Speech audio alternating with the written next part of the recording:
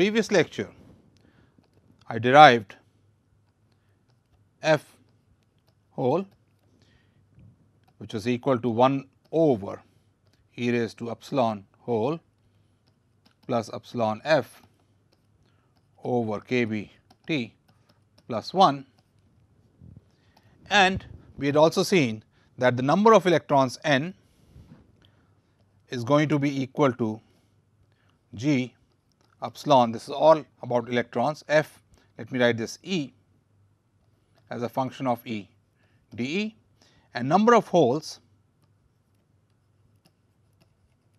is going to be integration g holes epsilon f h epsilon dE. I had also argued that the g for electrons is identical to that for free electrons,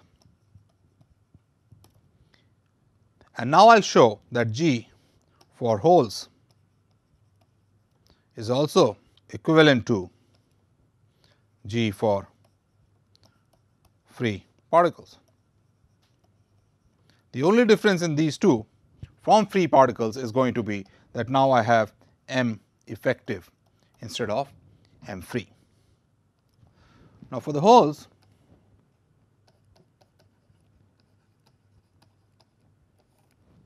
if I have an energy band like this for electrons, we have seen that for holes the E becomes minus E. So, the band goes like this. This is for the holes, and again near the bottom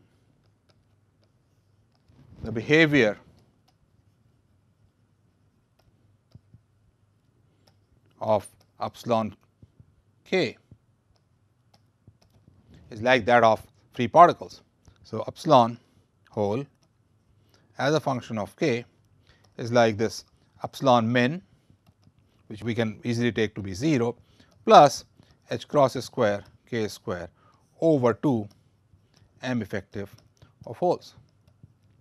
So, the energy or the dependence of the energy on k is pretty much like free particles, and this implies G E is like that of free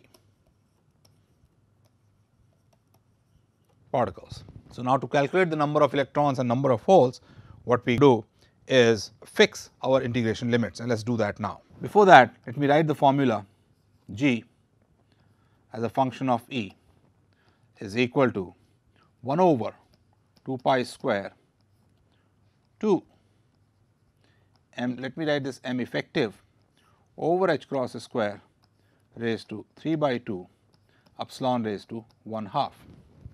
Now, when we are doing electrons and holes, we have to put the proper integration limits. So, let us see for electrons what we are going to do. Electrons, if there is a band like this or even like this, the electrons are filled near the minimum,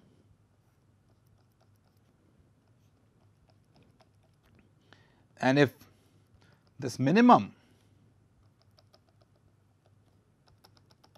is written as E C or E conduction, then it is easy to see that I am going to have G E is equal to 1 over 2 pi square 2 m effective, and this is for electrons, divided by h cross square raised to 3 by 2 E minus E C raised to 1/2.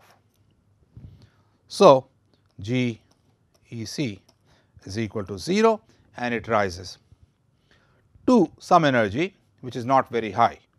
As long as the electrons are up to the level where the energy dependence is k square, this is what the G E is going to be. How about for the holes?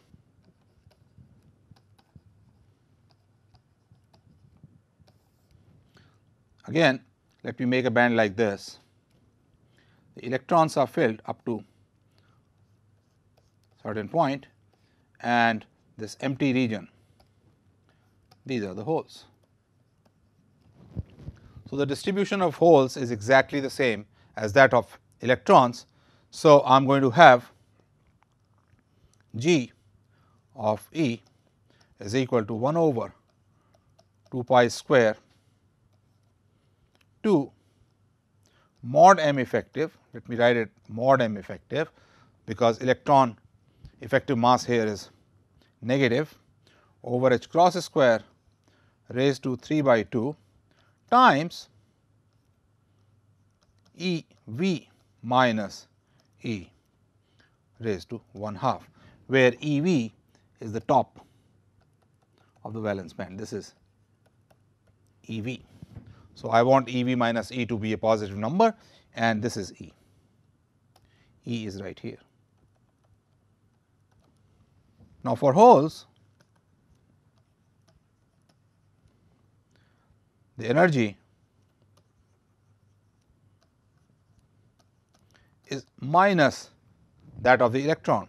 So, G holes, for energy of hole equal to epsilon, I am going to have 1 over 2 pi square to, now I can write m effective without the mod sign, because hole effective mass becomes positive automatically, h cross square raised to 3 by 2 E v minus, instead of minus I will have plus E o raised to 1/2.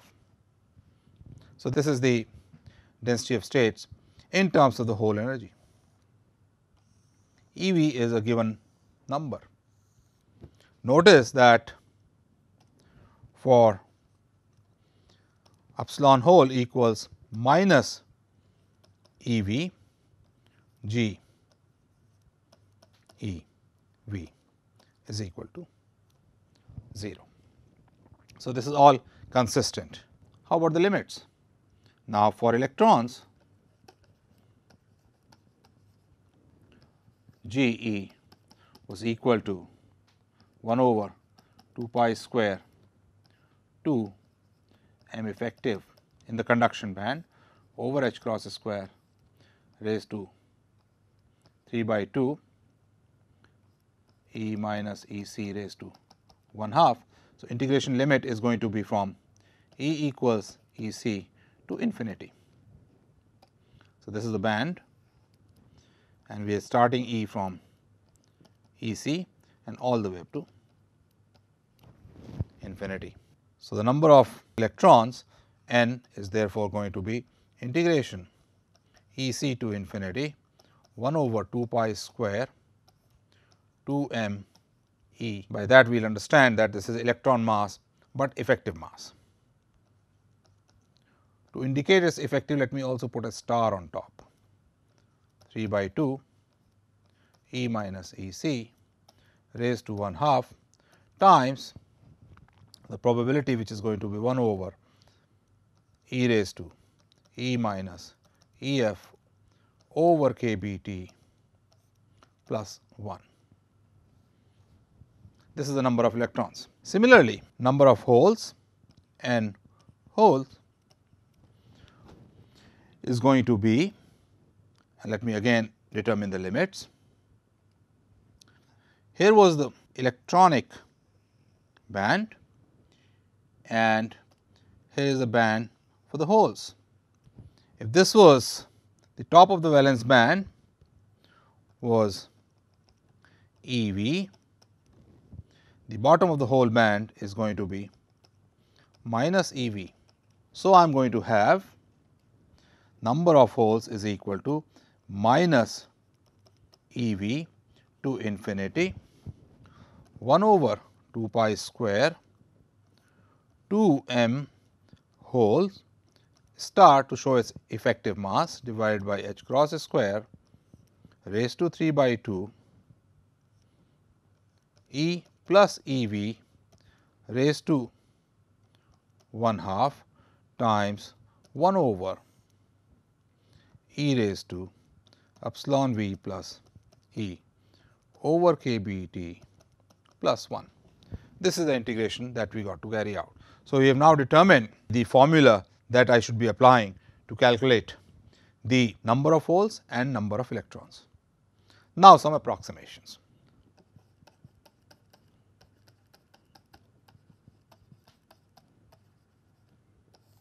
So, when I have these conduction band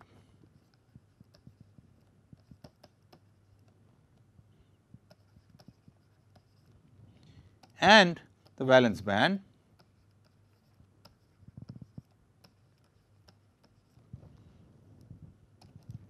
where is epsilon f or the Fermi energy? Is it at the top here, question mark? Is it at the bottom here, question mark, or is it somewhere else? So, let us see. At 0 temperature, all these states, the valence band is completely filled.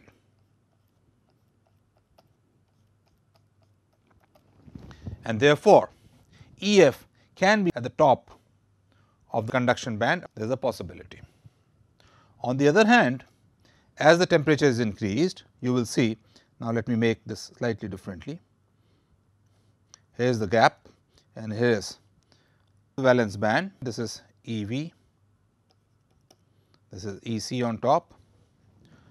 The Fermi-Dirac distribution would change like this. Roughly, if EF was on top of the valence band, all the electrons from here would go out and go into the conduction band. Now, there is no electrons in between region, all the electrons will be here. Whatever the number of electrons that are getting out of here should be going into the conduction band, but you notice that the probability that has reduced out here is larger than the probability of occupation in the conduction band, because if the Fermi level is here, let me make it again more clearly. Here is the gap, the Fermi-Dirac distribution would go like this, where this is 0, 1 and this is E. So, the number of electrons that have gone out of here will be larger than the number of electrons that have reached in the conduction band. On the other hand, look at the other possibility. If the Fermi level was at EC, then the Fermi-Dirac distribution as temperature rises would be like this, where this is 1, this is 0 and this is E. In this case, hardly any electrons are going out of the valence band, but many electrons are here in the conduction band. In both the cases, case in the middle and on the right, there is a disbalance. Whereas, I know in an intrinsic semiconductor, the number of electrons that go out from the valence band should go only to the conduction band, and so they should be equal. So, I am going to have EF somewhere in the middle. When you are looking at these slides, please go over this argument yourself and convince yourself that it will be somewhere in the middle. If it is on top of the valence band or at the bottom of the conduction band, there is going to be a disbalance in the number of electrons that leave the valence band and those number of electrons that reach the conduction band. Now, if it is somewhere in the middle, let us look at these numbers. Now, e raised to E minus epsilon f over kBt is going to be of the order of E gap divided by 2. Similarly, for the holes, E plus epsilon f over kBt is going to be of the order of E gap over 2. I should be little careful and write EC here and E hole here. And E gap for silicon is about 1.2 electron volts. E gap germanium is about 0.8 eV. So, you can see that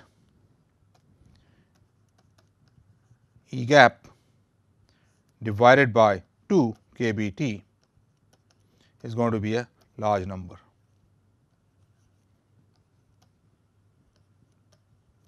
If that is the case, then e raised to epsilon minus epsilon f over kBT is going to be much larger than 1 for electrons, and e raised to epsilon whole plus epsilon f over kBT is also going to be much larger than 1 for holes.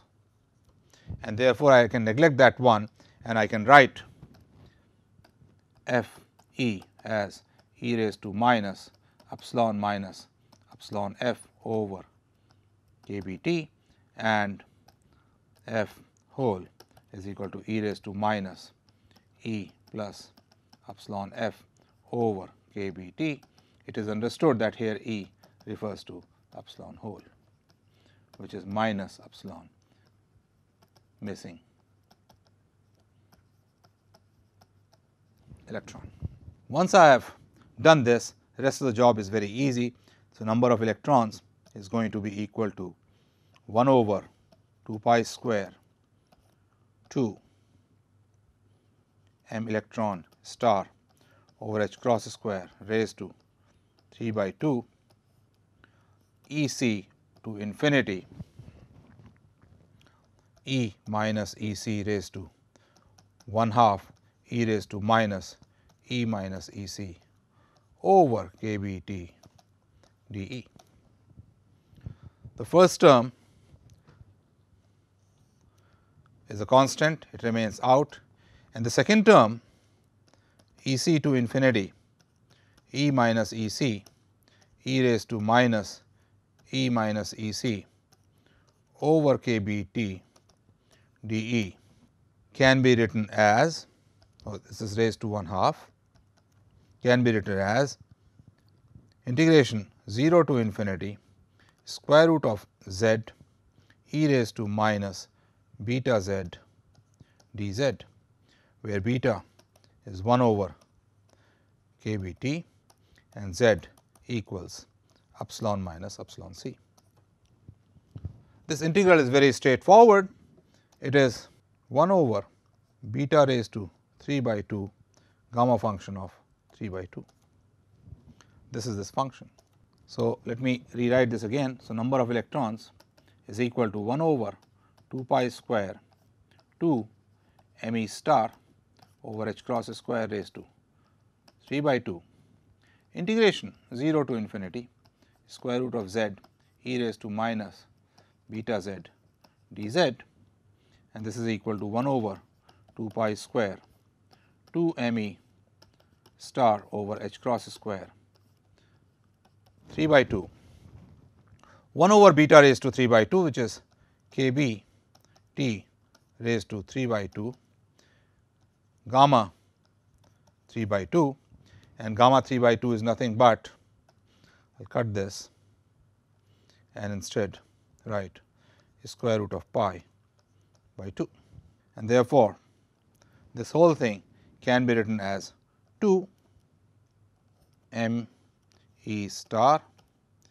k b t over 2 pi h cross square raised to 3 by 2, and there is a factor outside minus E c minus E f over k b t.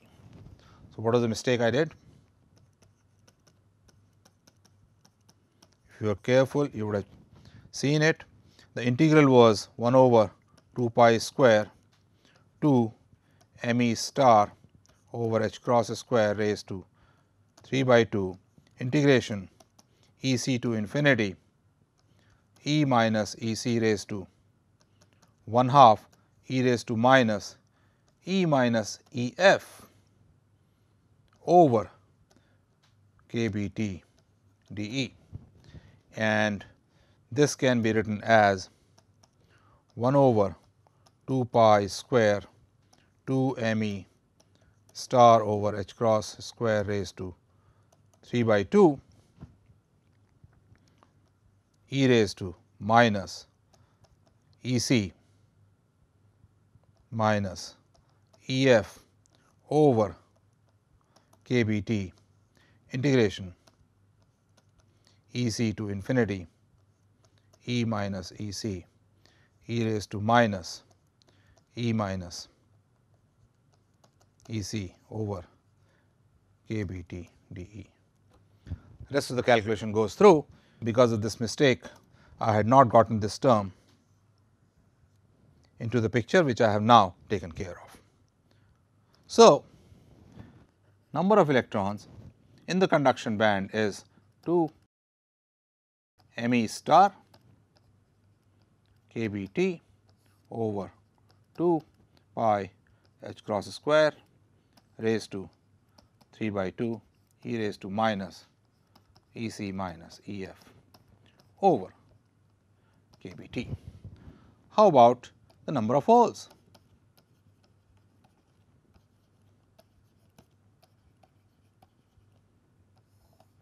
So, number of holes N h is going to be 1 over 2 pi square 2 m h star over h cross square raised to 3 by 2, where m h star tells you the effective mass of the hole, integration minus E v to infinity epsilon plus E v raised to 1/2 e raised to minus E plus epsilon f over k b t d e, which now I am going to write as equal to 1 over 2 pi square 2 m h star over h cross square raised to 3 by 2 e raised to E v minus epsilon f over k b t integration minus E v to infinity epsilon plus epsilon v raised to 1/2 times e raised to minus E plus E v over k b t d e. This is exactly the same integral as we encountered in the case of electrons, and therefore, I can write this as equal to 1 over 2 pi square 2 m h star over h cross square e raised to E v minus E f over k b t times k b t raised to 3 by 2 square root of pi by 2. That is the answer that we get for this. So, the number of holes also comes out to be exactly similar to that of number of electrons, and I get N h is equal to m h star k b t over 2 pi h cross square raised to 3 by 2 e raised to E v minus E f over k b t. This is the number of holes. Now, word of caution, I have used E and epsilon interchangeably.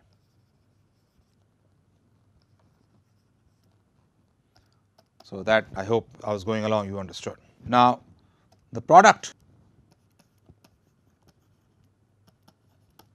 of n, the number of electrons and number of holes, is therefore going to be equal to m e star m h star raised to 3 by 2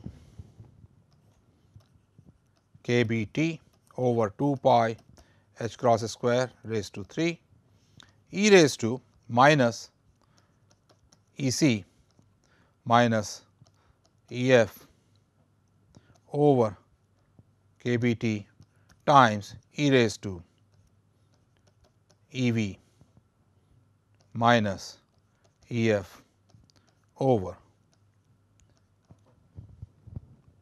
k B t, and this comes out to be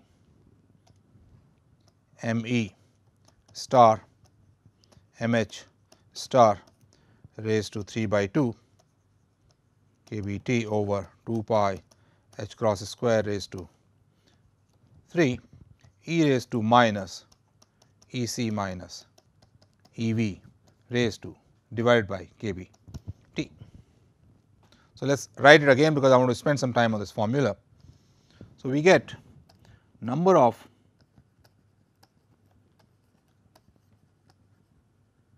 electrons times number of holes n times n h is equal to m e star m h star raised to 3 by 2 k B t over 2 pi h cross square raised to 3 e raised to minus E c minus E v over k B t. Notice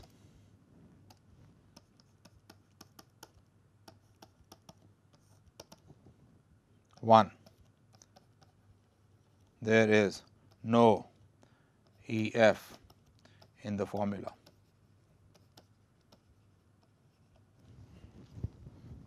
Number 2, the formula depends only on the energy gap and temperature T.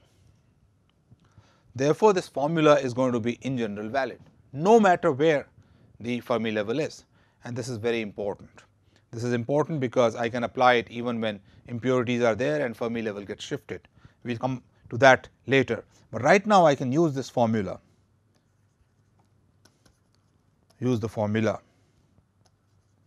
to calculate N or NH in an intrinsic semiconductor. Using the fact that NH equals N in an intrinsic semiconductor, and I can also then use it to calculate the Fermi energy. So, let us do that now.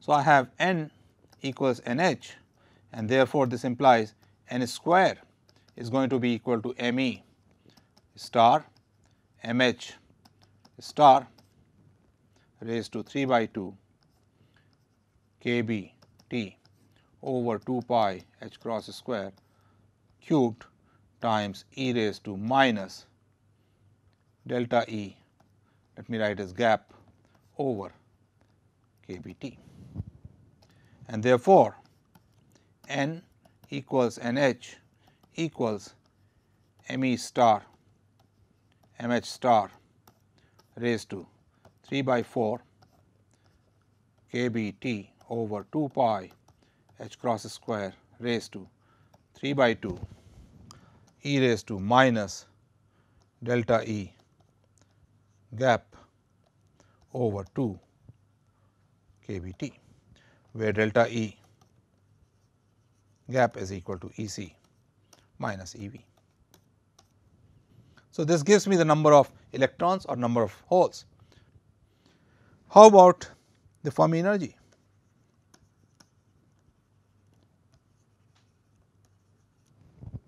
Recall that N was equal to 2 Me star kB T over 2 pi h cross square raised to 3 by 2 e raised to minus E c minus E f over kB T, and NH similarly was given in terms of E f minus E v. you can use these to calculate E gap, and I leave that as an exercise. So, what we have done in this lecture is to use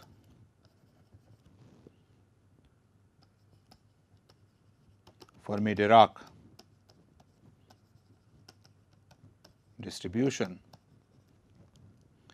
and GE to get N and NH is the same thing in an intrinsic semiconductor. That is point number 1. Point number 2, we also learnt that N times NH is independent of EF and depends only on delta E gap and temperature T. In the next lecture, we will use these to calculate the number of electrons and holes in a doped semiconductor. Thank you.